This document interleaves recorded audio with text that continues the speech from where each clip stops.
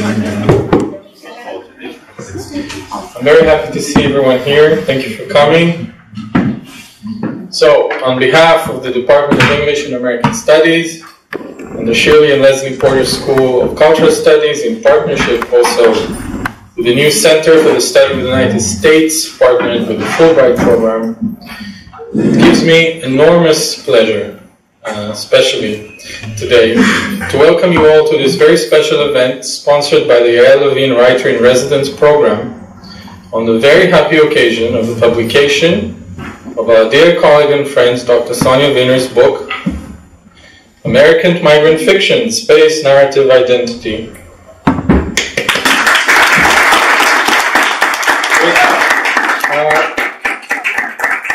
It came out this year with Brill. And it is quite rare, I'm sure you can realize, even for those among us, not me, that work on living authors. But those of us who work as critics and scholars of literature and art in illuminating and elucidating the works of others have the opportunity to be in dialogue with some of the artists and the authors to whose work we dedicate our critical endeavors. But this is precisely what Sonia, in her remarkable book, in the process of writing it and after, succeeded and succeeds in doing. And thanks to the Yael Levin Endowment, we were absolutely delighted to be able to host this year, at the timing of the publication of Sonia's book, celebrated cartoonist, comics, and graphic novel artist GB Tran, whose award-winning graphic novel, Vietnamese-American, is the focus of one of 5 chapters of Sonia's important and timely monograph.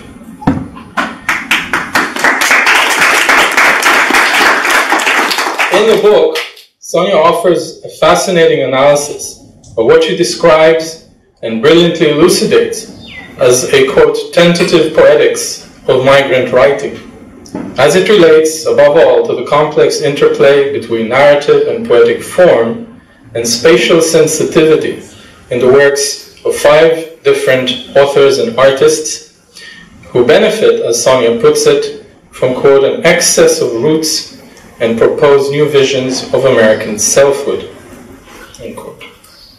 The analyses Sonia offers are as diverse and multifaceted as the 5 U.S. migrant subjects of her inquiry. Sarajevo-born, Chicago-based journalist and novelist Alexander Heyman, his friend and fellow Sarajevan, Montreal-based photographer Vladimir Lozovich, Dominican author Juno Diaz, Russian-born Jewish-American novelist Boris Fishman, whom you may recall also visited us 2 years ago as a Yael Levin Writer-in-Residence, Indian, Berkeley-based filmmaker and novelist Vikram Chandra, and our own Yael Levin guest this year, GB Tran, a second-generation Vietnamese, born in the US 1 year after his refugee parents and siblings fled Saigon.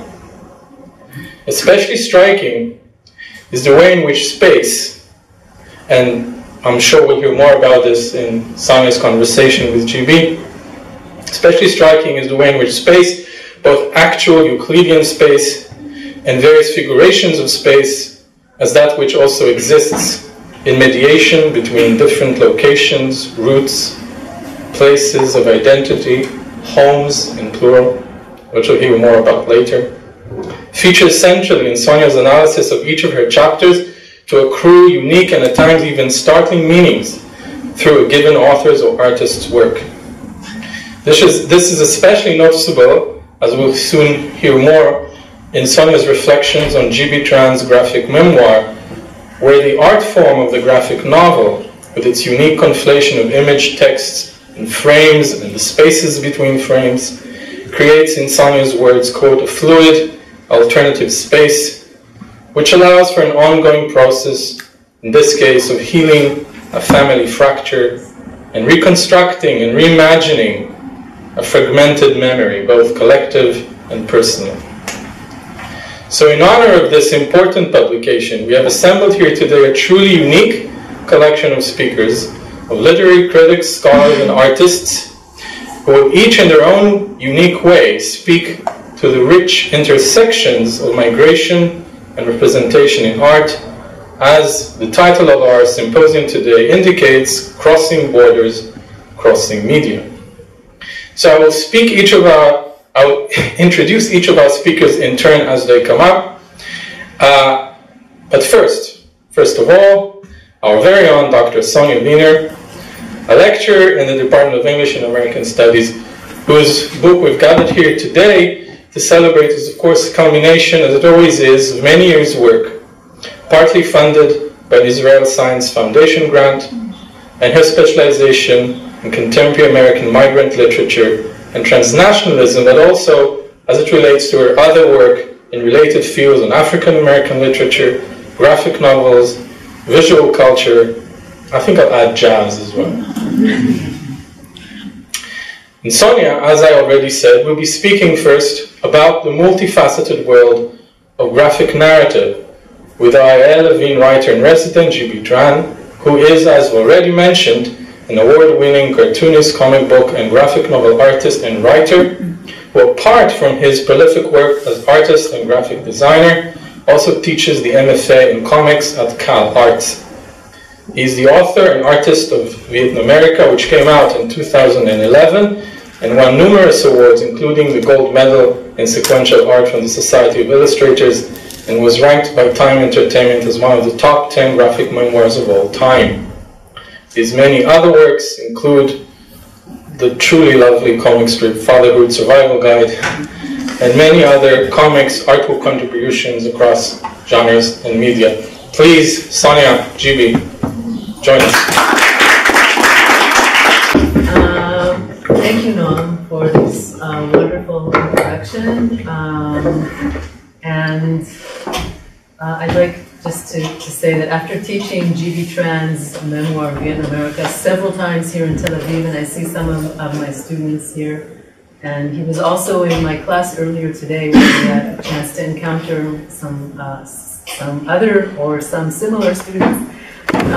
So after teaching his novel, his memoir several times here in Tel Aviv, and after thinking with and about the memoir in my book, I am really excited to have GB here in person. And as I told him earlier, it feels like a character has pretty much stepped out of the pages of a book and materialized here.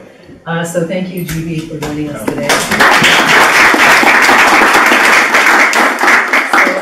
As Noam said, and maybe I'll elaborate just a little bit for those of you who haven't read his memoir, Vietnam-America is the journey of GB Tran's discovery of his family's history, as well as their journey through a Vietnam colonized by French, Japanese, and Americans.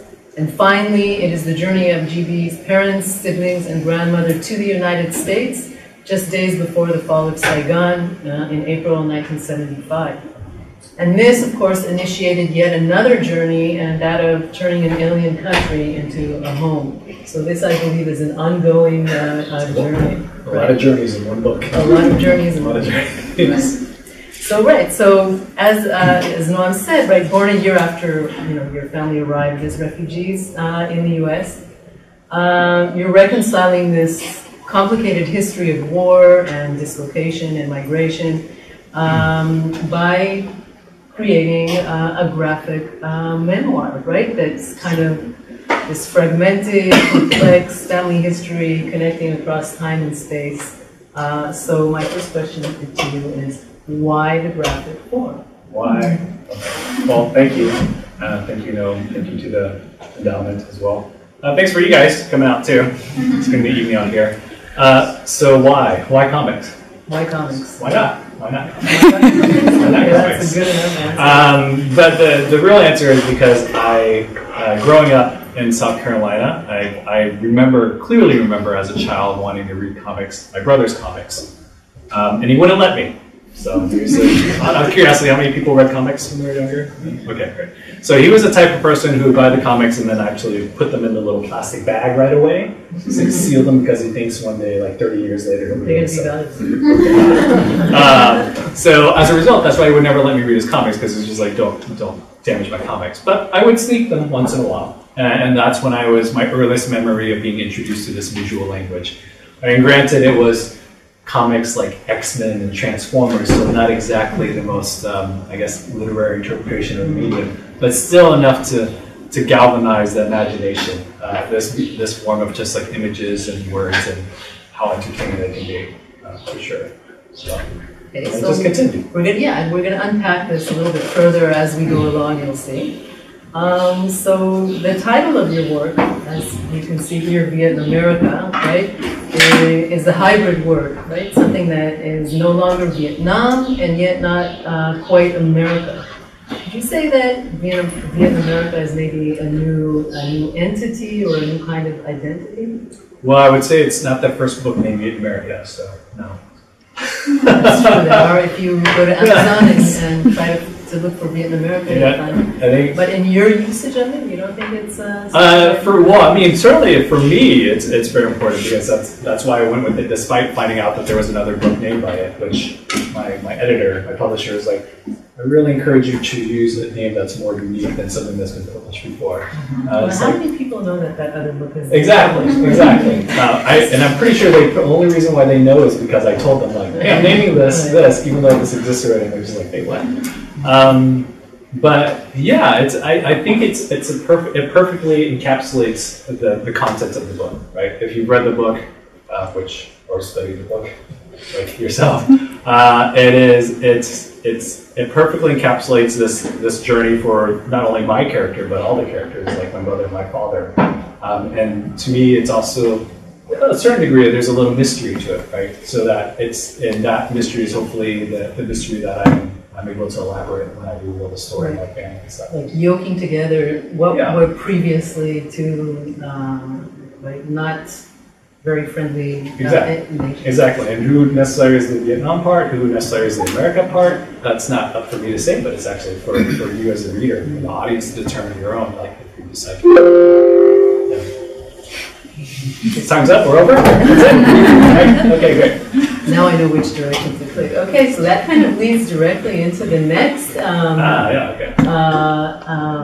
This is when you peel away the dust jacket, you find hiding beneath the title this intriguing face, which is in the process of being pieced together, which is much like the title itself, but given to us kind of visually.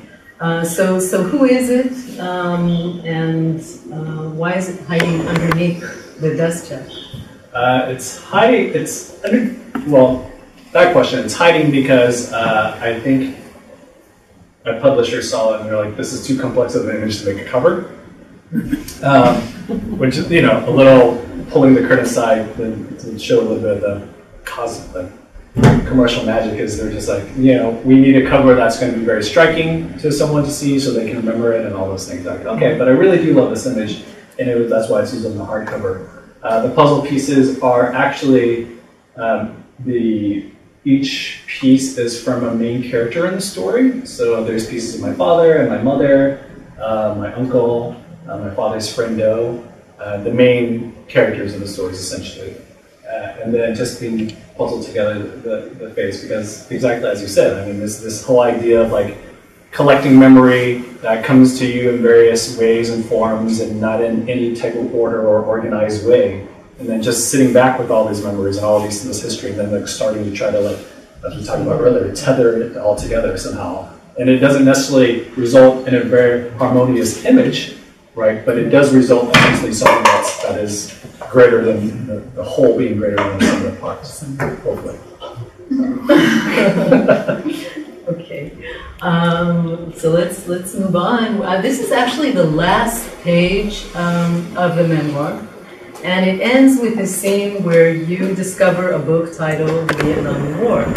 And the book is inscribed by your father to my son, GB Tran, a man without history is a tree without roots. And I'm taking you back to a slide from an earlier chapter where we learn that the book is a high school graduation gift from your father. So as a teenager, as you can see in this page spread, you really show... Look at my hair. Yeah, look at your hair. Yeah. Younger is longer, just so you know. Yeah, longer is younger.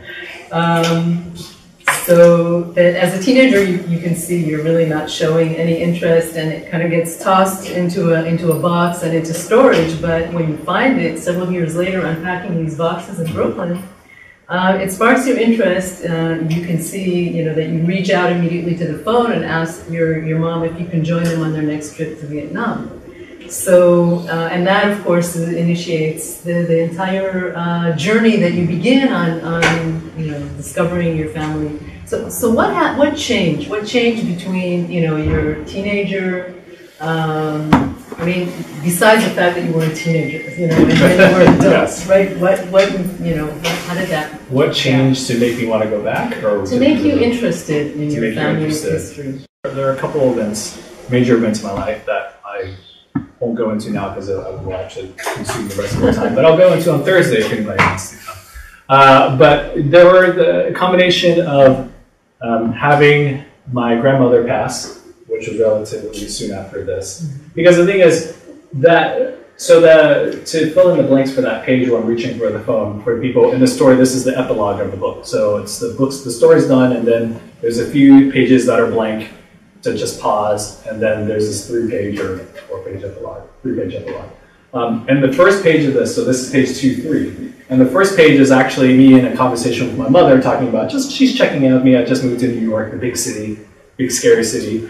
She's just making sure I'm okay, and she's like, oh, we're going to Vietnam again. I was like, oh, I'm not really interested, I'm kind of busy, blah, blah, blah, and all these things. So this is representing that like immediate term, like you said, when I discovered the book. And it wasn't, I think, this was just the beginning. This wasn't suddenly like I opened the book and suddenly I realized, oh, I want to spend the next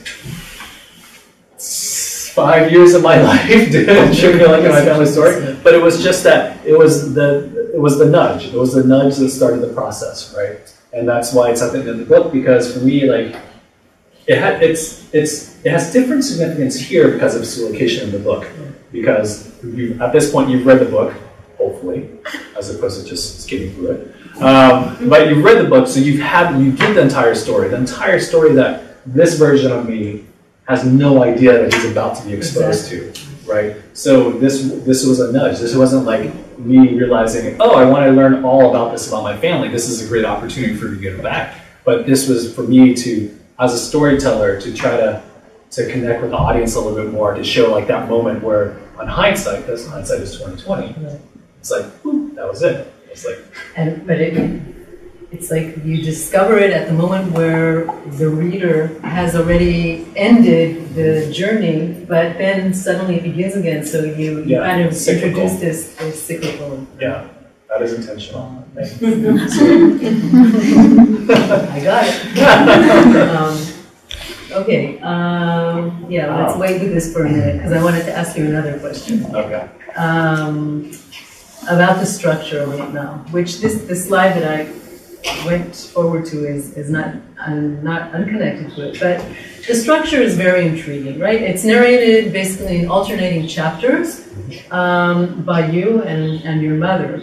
Your mother's chapters move forward chronologically, and she tells the history of the family, which we're learning, it seems, together with you, the reader, right? Hearing it through the mother. And then your chapters, or the chapters that you focalize, are very haphazardly arranged. So, you begin later and you go back in time. So could you tell us a little bit about the rationale governing this structure, assuming that there is one? There is a rationale. Yes, there is a rationale. And, well, first off, the structure, it's very unconventional. But the intention is it's supposed to mimic like our recollection of memory, right? When we learn about our family, we don't necessarily learn about our father, and then we learn about our grandfather, and then we learn about great-grandfather, or anything like that. But it's just tidbits, bits and pieces that just come out of random things, whether it's family gatherings, or me visiting my aunt in Toronto and learning about my father that way when he was a kid, and then going back to Vietnam and learning about my mother from her brother, just all like the process of gathering the content, the core story from Vietnamese-American, and also all the extra material from Vietnamese-American, was very, very random. And the challenge, and many times I think, default actually, the hardest part about Vietnamese-American wasn't necessarily finding the information, although that was pretty hard talking to my father. because He's a very tough guy. And he raised a very tough son. So tough on tough doesn't make for the best conversations. But yes, that was tough. But the most difficult part was actually how to connect them all. Right. To try to make a story, because that was the when I showed a writer friend an earlier draft of Vietnamese-American, and he gave me some feedback. And the most important feedback he gave me was that he's like, "You've done a great job of basically recording and telling the story, like your family history here, but you've done a terrible job of actually telling a story." And I really deeply appreciated that feedback. He's just like, you need to actually start moving things so that you can actually find some type of story threads, some kind of character arcs, which is, at the time, I was like, characters? These are my parents, they're not characters. But he's like, no, these are characters. And you have to create a story that they have arcs, and there's a progression in their lives and stuff like that. And that's when I revisited like the structure of the story and how to move it around. And the underlying structure of the story is, this probably better done visually, actually. So I will use this. This board or this board? What's easier for you guys? Either one. Okay. So you're right that if you can imagine collecting memories, right? So you get this piece here, this piece there, just all random, right? And then when I sit down and actually try to figure out what's going to be like, based off the feedback from my friend, it was like, what's going to make a story? So the first thing I had to decide was, and the way I look at all my projects, whether they're very short or very long, is basically what makes sense to be the end of this story, the physical end of this piece, like the last scene that you're going to read. So for me, in the book, which is, sorry for the spoiler not for you, Sonia, but Sonia, what's the last scene in the book? I have to put you on the spot. Not the one that I showed? Not the one right before that. Family leaving right. Vietnam. So the family leaves Vietnam. Right? And I knew this was going to be the last scene of the story because it was the most important, it was the most visceral. It's the only chapter in the book that takes place of over just like 24 hours. Other chapters of the book span days, weeks, years. So I knew this was going to be absolutely the end of the book no matter what came before it. So then if we look at the book this way. And yes, Sonia was absolutely correct where there's two themes, two plot threads, two characters that you follow. One from my mother's perspective, which just tells her my father's story growing up, and then the other one of my self-discovery. So if you look at the book as chapters, there's 12 chapters total. So one is me, and that's me as, for lack of better words, an adult. I think it's actually 2006, the second time I go back to Vietnam. So then the next chapter, chapter 2, is my parents, right? And they're, sorry, right? So parents, and they're as when they were babies. And then chapter 2 goes back to me, as she was saying, that the structure undulates between me and my mom telling about family history. And this chapter is set to 2001, which is my first trip back to Vietnam. And then 3, and no one ever, this is something that I never tell anybody except for situations where it's like, I never told my editor, I didn't tell my wife, I didn't tell my writer friend. This is just something that I had to create so that I had a map, a roadmap to figure out the story. So then my parents as toddlers, approximately, growing up a little bit, more focused on my, this is 3, this is 4, right? So you're right, the structure for my parents is that it continues going until they get older and older and older. And the structure for me goes back and forth, back and forth, back and forth, is slowly getting younger and younger with a heavy dose of flashbacks. That's why it's a little bit more jumpy. But essentially the core of the structure is basically these two threads moving so that my parents' timeline moves forward, my time moves backwards, they switch back and forth, and they meet at the end, which is when family leaves for now. So that is, for me, like, no one, this is what I needed to know so I could stay sane while working on the book. And how confusing it is, how piecemeal it is in the final version. I think I told you this anecdote. Like I had my wife read it when I was done with it, I don't have my wife read any of my things until it's done, because it's just, it keeps our marriage better that way. Well, it's because she has an emotional investment in it, right? Like I can take my writer friend telling me like, you've done a terrible job of telling a story. I don't necessarily think I can take my wife telling me you've done a terrible job of telling a story. That would not go over well. So I gave I drafted this to my wife right before it was published, just so she knows what was going to be published. And her immediate feedback was like, I think your story is very confusing. You should have told it in a simpler, more straightforward fashion.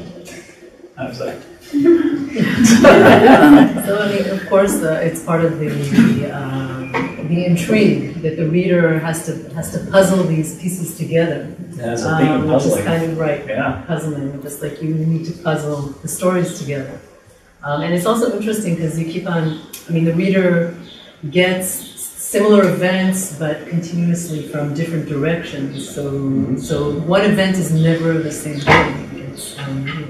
So let's now move to this kind of, I collected, these are the way all of the chapters that his mother narrates begin. Your mother is always in an intimate setting of the kitchen, where it looks to me like she's cooking Vietnamese food. And she's talking, one presumes, with you. So maybe could you tell us something about this? So frustratingly, maybe to the reader, my book is not, there are chapters, but they're not done in a traditional way. They don't start with a chapter 1, chapter 2, chapter 3. And there are no page numbers in the book either. Well, there are a few. So to denote when a chapter begins, actually, are these little frames of the book. And you're right, it's cooking, she's cooking, but that's because to my mother, that's how she expresses love, it's the cooking. It's not through hugs or kisses or saying like, good job, or I'm proud of you, or anything like that. So this is like suggesting an intimate moment between you? It's extremely intimate. This is her way of, and I realized this probably after college, that this was the way she expresses her love. And it's very evident now too, like the way she interacts with my wife or her daughter-in-law, who was as far away from she could have ever imagined me marrying the person. But she teaches her recipes, and that's how she's like showing and expressing her love. So each chapter about my mom, about the bottom part of this timeline, starts with this. And then on the other chapters with me, it would just be an image of like an icon, an object. An airplane. An airplane, a book, or a photograph or something like that. So also the graphics you use for representing your mother's voice, it's in cursive writing. We were wondering, as you were reading it, whether this represented some kind of an accent or a linguistic difference, or maybe it was something that had to do more with her character, because it's more difficult. You have to struggle really to read what she's saying. So I'm assuming this was. Well, the truth is, I never would have imagined it was going to be that much of a struggle until the book was published, and one of the earliest feedbacks I got was from a librarian. Yeah. Oh no, it's actually a teacher in high school. And she said, I really love your book. I would love to have my students read it, but they don't know how to read cursive. And I was like, wait, no one told me this. And then I did some research, and I immediately found like this New York Times article saying like how cursive is slowly being removed from elementary or high school. I mean, I clearly remember learning cursive. Yeah. So that was a little bit of a bummer. It's just another challenge and some interesting anecdote, especially if you compare it to other handwriting in the book. The father's bold. Yep. But to go back, so it is part of her character because it's cursive. So from a designer point of view and like typography, fonts that have more curves and rounded parts to it are more genuine, or traditionally considered more like feminine, right? So that was a perfect voice for her, and I think it was really important for her as a character to have a word balloons of fonts that was just exclusively her, because she does do a lot of narration in chapters, and she's not in the panel. She's like just off panel, or not even. So here we go. Oh, there we go. One panel where I found your mother. which this is her visiting her ancestral home, which is in the northern part of Vietnam. So basically, right, your mother had left there as a child and relocated to the southern part of Vietnam when the communists took over. And here you see her going back, and the page is really split down the middle, and there's various kind of fractures in this page, and a lot of different time situations kind of coming together. So can you, and this, excuse the pun, walk us through this? Walk us through, oh yeah, okay. So, right, this is when I went back to Lang Son in northern Vietnam. It was a trip for my mom to revisit her childhood home. So that's the four of us in that core group. So it's my mom, my father, myself, and my uncle. But that group appears various times on the same page, right? Right, so in the background walking then, and then us in the midground, and this in the foreground again. So there is this thing about like removing the temporal aspect of it, right? Because time is, what is time? Time is like, okay, let's do this and do that. But, so that was immediately to set up this, try to prepare the reader for a different perception of time. And then the right column then goes back in time, because then you start with the image of my mother as she is then older. And then each panel she goes a little bit younger, a little bit younger, a little bit younger, a little bit younger. And then the final panel, it's split between her child face and then her adult face to bring the reader back into the present. Which I read as some kind of a deep psychic split, that some kind of, migrant condition, especially if somebody may be forced to leave your home. Yeah, because the thing is, it's like, if we talk about the stages of migration, or at least the stage of migration I think of, there is one really important stage I think is like when you leave your home. In my case, my parents leaving and being forced to leave, right, for the sake of the future. And then spending your entire decades afterwards recreating your lives, rebuilding your lives in this new foreign place. There is also that stage of going back, right? Going back to your home and going back with this possibly preconceptions of what it's going to be like. It's not like this was after the Vietnam War, so it's not like they were having phone calls and like, using Skype to talk to their parents. Like so they only have this world that they left. And then they go back and see how radically different it is. And then suddenly, like, do you feel like an alien again then? Because now you return to a place where you, going into it, thought it was this home that you left, but now it's just completely foreign. And what does that do? So that's reflected. I see that in her face, if I may. Thank you. Okay, so your mother is the main narrator, but it kind of seems like the person who emerges from the pages as more of a central character would be your father. Mm-hmm. And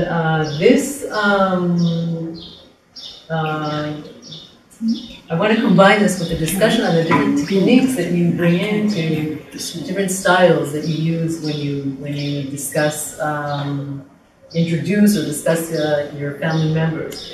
So here you can see your father as a youth, youngster, all the way through his adolescent, right? And here you're using a clear line style famously used by Hergé, of course, in his Tintin series. And I was wondering if you could tell us why you chose this technique for this specific stage for your father in the first place. Yeah. Well, for me, it was a no-brainer, honestly, because earlier in the story, there's an image of my father growing up, and he's gifted a comic, and it's Tintin. So, to kind of plant the seed for this. And the reason is because that's the comic he read when he was growing up, Tintin and Asterix and Obelix. People kind of familiar with those books? Okay. So, and then I remember him having those books growing up in South Carolina, like on the bookshelf. I never looked at them because, unlike my brother's comics, they were hardcover and they looked like real books. And I was like, I don't want to read a real book because it was like spine, so I didn't see like the cartoon comic, right? So, and it wasn't until years later I'm like, I pulled them out, it's like, hey, this is a comic book. So it was important for me in this particular chapter where I share the story of him growing up as a child. So, quite bluntly, the happiest time of his life in this story. It's contrasted with some other images. that we may or may not see. But, there you go. So the context, the setup for this story, and I don't think this is too big of a spoiler, is it? It's my father, learning about my father growing up, but from the framing story of him actually being imprisoned and tortured for several months. So the image over here is the present, right, when he's in prison and being terrible things done to him. And then it switches very abruptly to his story growing up. So visually, thematically, emotionally, all very different. And I wanted to make that contrast as much as possible. It's a very powerful chapter. I mean, because especially if you think of Raveh as being somebody who, more recently has been seen as somebody who has, in post-colonial critique, has looked at his work as being a little bit problematic. Yes. And here you show, for example, in the Raveh side, your father acting in a film by French colonialists. That was quite a surprise. Right.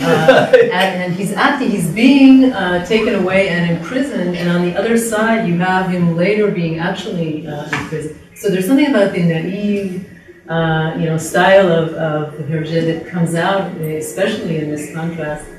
But I also wanted to, beyond yoking these two temporal moments on different sides of the page into one really fascinating page spread, what I find really fascinating is the last panel on the page in prison, right?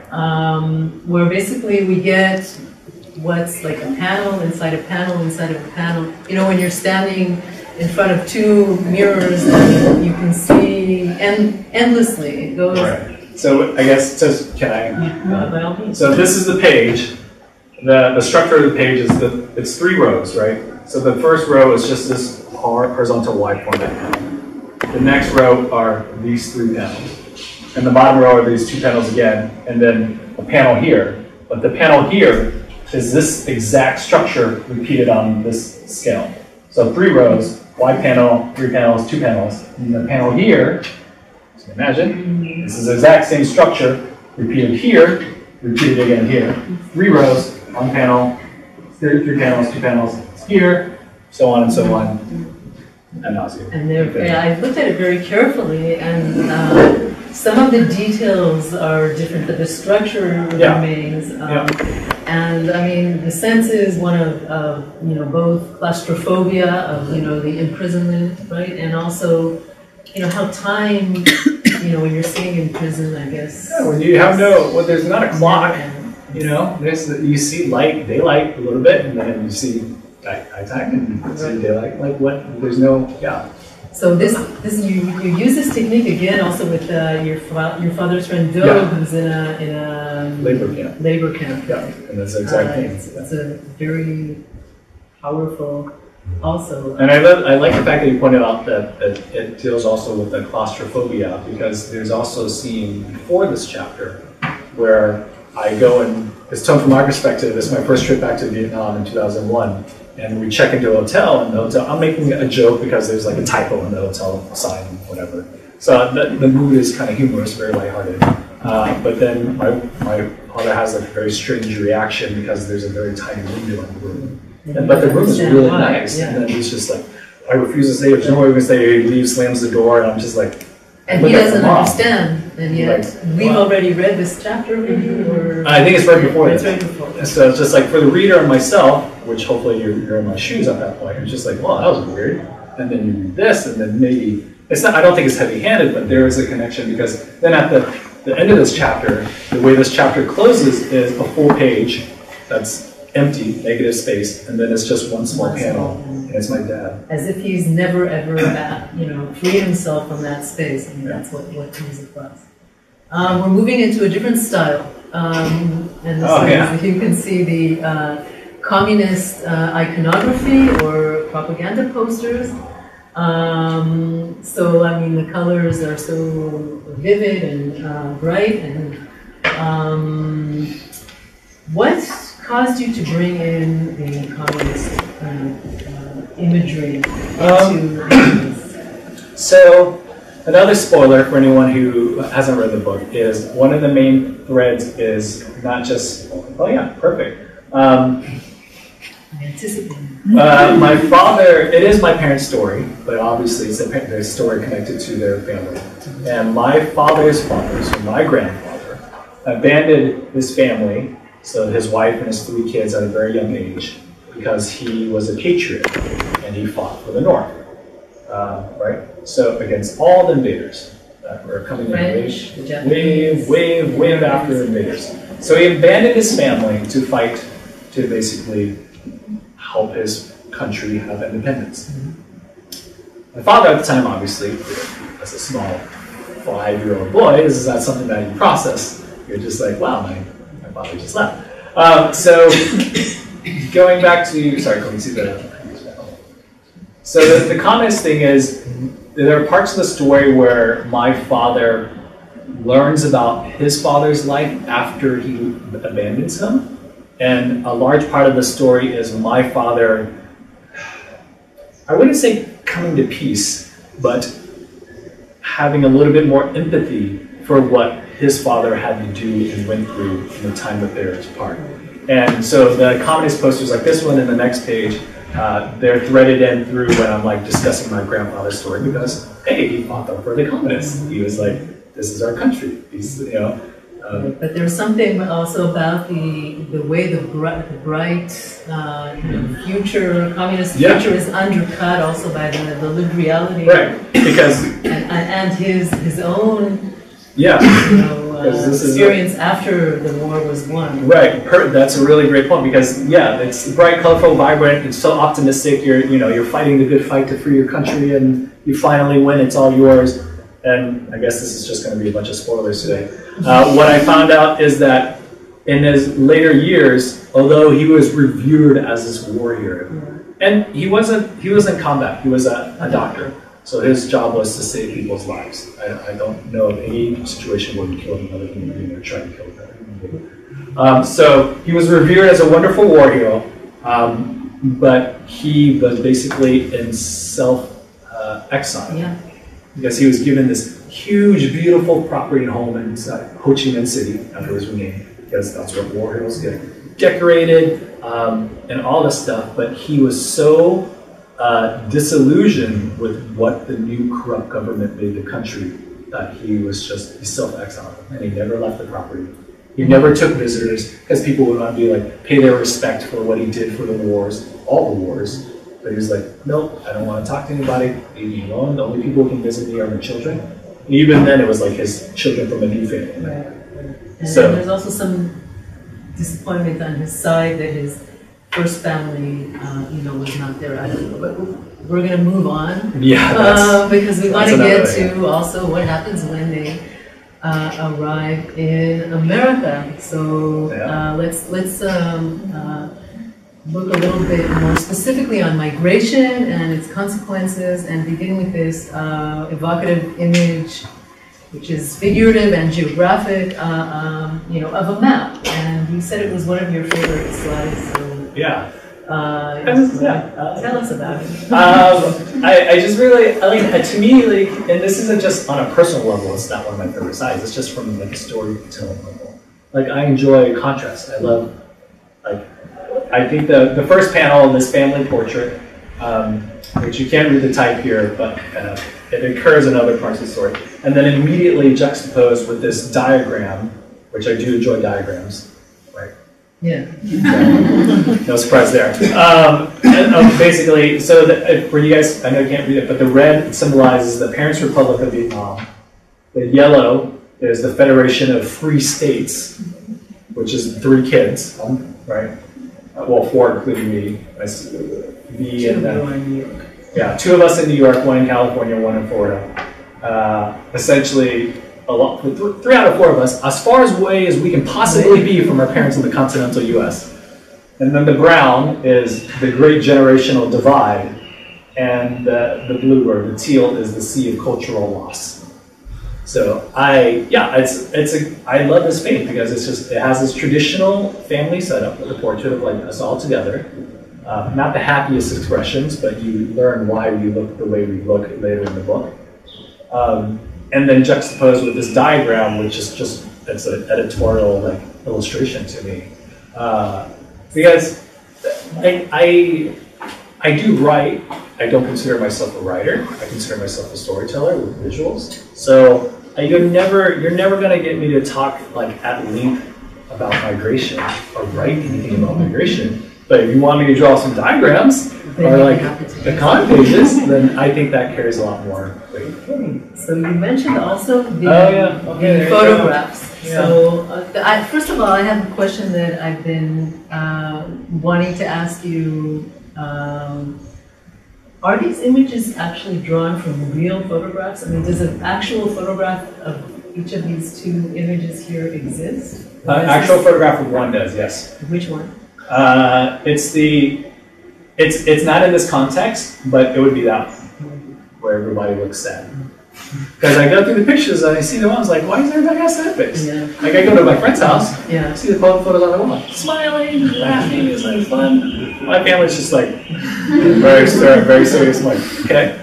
But yes, no, that is the actual. See that? I mean, that's something that is the clothing. In the we're not going to have time to talk about, but there are various photographs, photographic representations in the book. So I decided just to focus on these two, which are the beginning and the ending of the one but last chapter in the book. Right. So this isn't a spread. This is an early page, and this is like the last page. Right. Which is why there's a big black space in between them, but I guess not big enough. Right. So in the beginning, when your family arrives and you're not yet part of it, right, and they begin the process of naturalization, you see, everyone smiling and happy, and then we have the photograph that you used also with the map of the generational divide, and your father's wearing his shades, and not only you and your sister Bai look happy. Well, that's because we're small children. We don't know any better. You don't know any better, right? That's the reason why my father, when he's a kid, he smiles always with smiles on his face. Why are the grown-ups not smiling? Well, you have to read the book. Okay, so needless to say, the time in the States was not easy, nor what they dreamed it would be. Right, and actually, it's interesting that you mentioned the word dream, because it says on the the clerk is saying, so you got 5 years to enjoy living the American dream, to right? Get processed for naturalization. Right.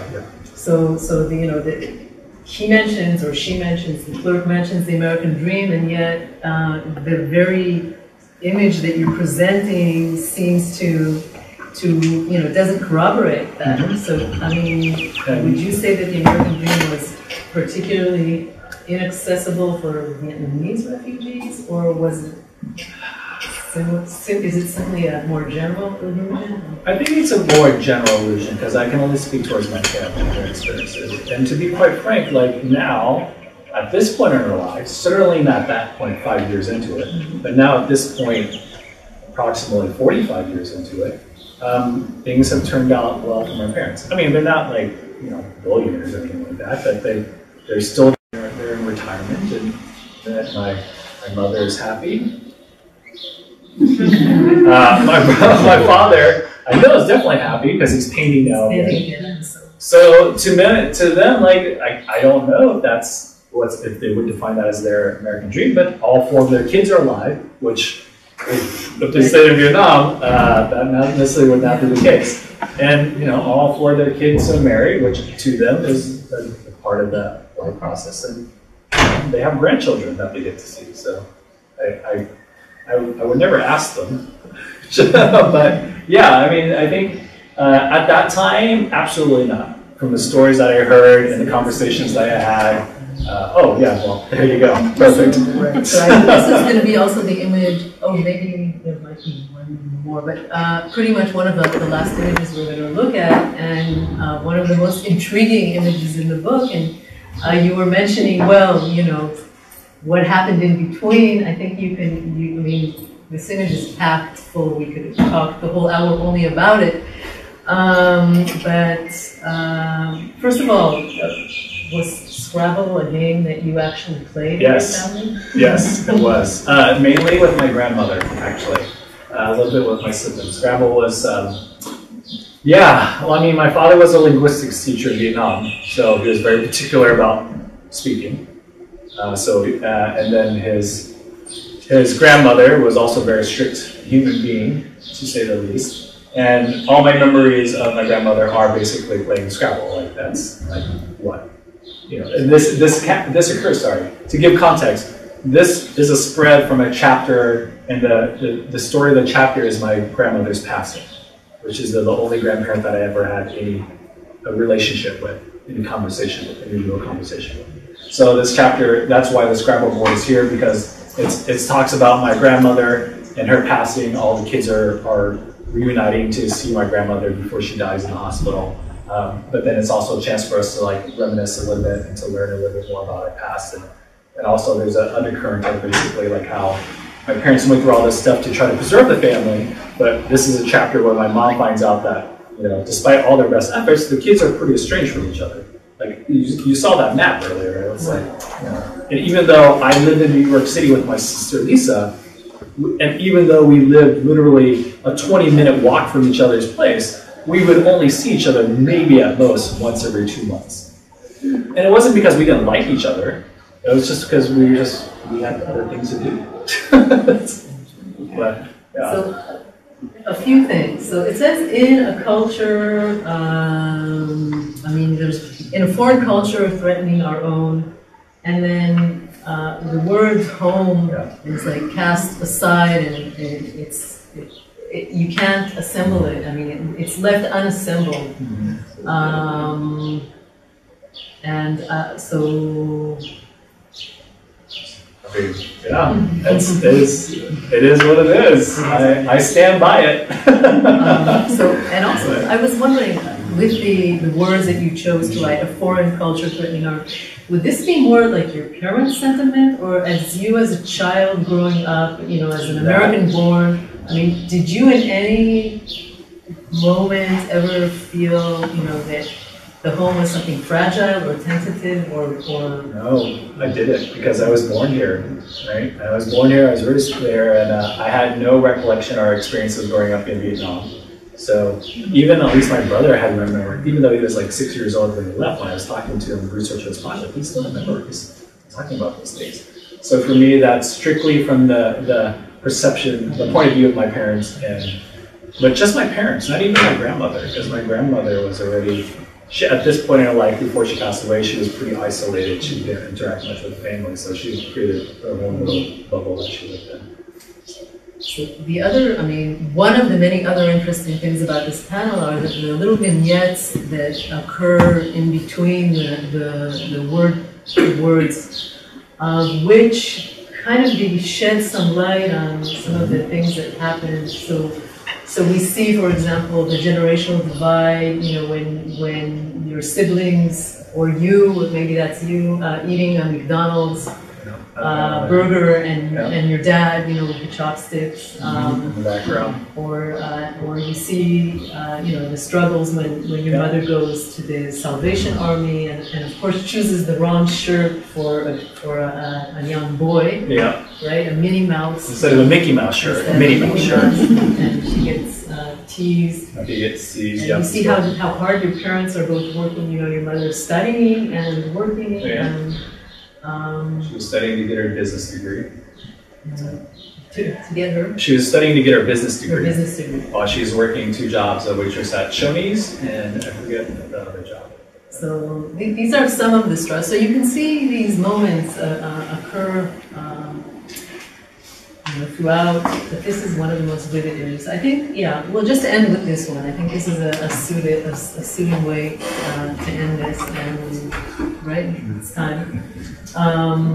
So here you are, superimposed, I believe, upon your parents, but yet they're still kind of, you know, you're transparent also. Yeah. And you can see them also shining through you. So